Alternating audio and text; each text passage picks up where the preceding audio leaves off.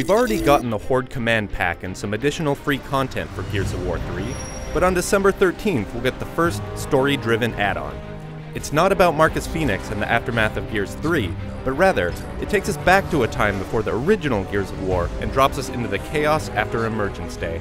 That means we're back to closing emergence holes with frag grenades and sleeping relatively soundly because the lambent threat doesn't show up for a few games. So without spoiling this prequel act to the Gears of War trilogy, what exactly is new? You start the experience as Zeta Squad, a team of cogs made up of Michael Barrick, Tai Kaliso, Min Young Kim, and the newcomer Alicia Valera. Zeta fights to evacuate citizens from the city of Alima before a Krill storm hits. The cog's biggest new weapon is the Hammer of Dawn Command Center.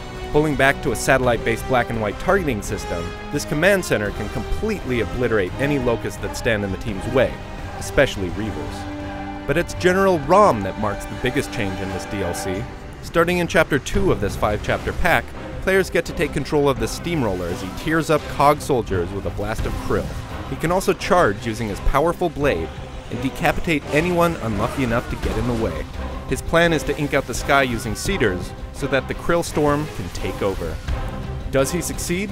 Find out for yourself when RAAMs Shadow hits Xbox Live on December 13th for 1,200 Microsoft points. For more on Gears of War 3, check out IGN.com.